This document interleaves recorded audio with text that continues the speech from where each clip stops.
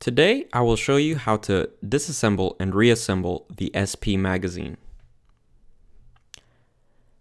For this disassembly, you will need a flathead screwdriver and a toothpick or a pointed object.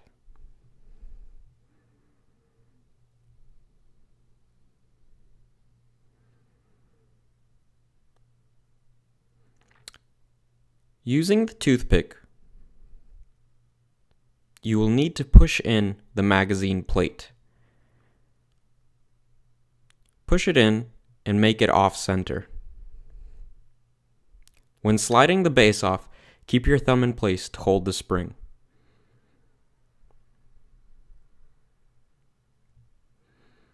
Remove the magazine plate.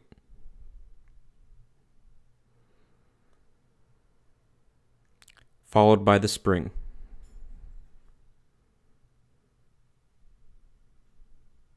To remove the button, you may need to pry it out using the screwdriver.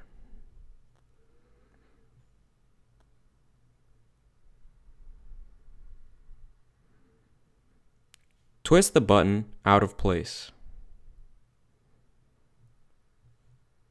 and remove the elevator. You will now have the magazine body, the magazine elevator, the magazine button, the magazine spring,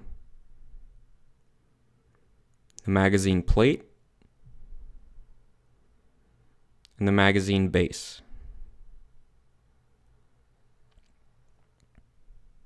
The mag plate is oriented with the extension facing the magazine base to fit inside of the hole.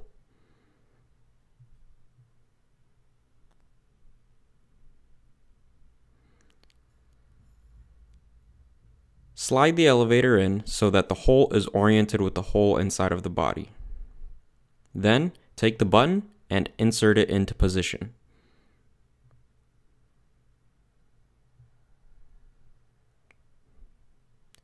Once it is all the way in, slide the elevator to the top of the magazine.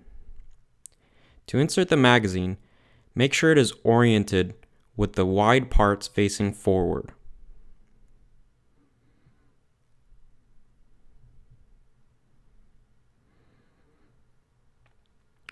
When putting it in place, use your thumb to hold it.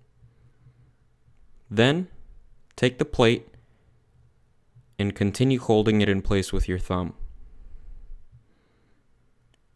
Finally, slide the base on while removing your thumb.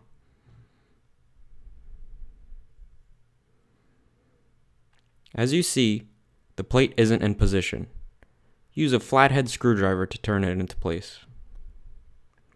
Insert it into the opening at the back of the magazine and push down. You will hear a click. Now it's in place. Again, insert and push down.